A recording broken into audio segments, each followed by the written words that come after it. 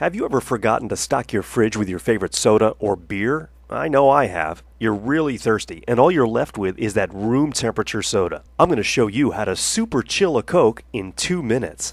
Now, room temperature soda is pretty nasty, almost 80 degrees right out of the can. But here's all you need to do to super chill it. Depending on how many you want to chill, get yourself a bowl with ice and water in it. Then take ordinary salt, about a handful, and put it in with the ice-water mixture. Then load up your drinks and stir them around. This is the second law of thermodynamics. Basically, the salt reduces the freezing point of the water and allows it to become super chilled. Okay, 2 minutes is up. Let's take the thermometer from that room temperature Coke and put it in the one we just super chilled. Check it out. In 2 minutes, 43 degrees. That's about the perfect temperature for a nice cold Coke. This will work with just about any drink in can or bottle. So the next time you're dry, super chill your drink.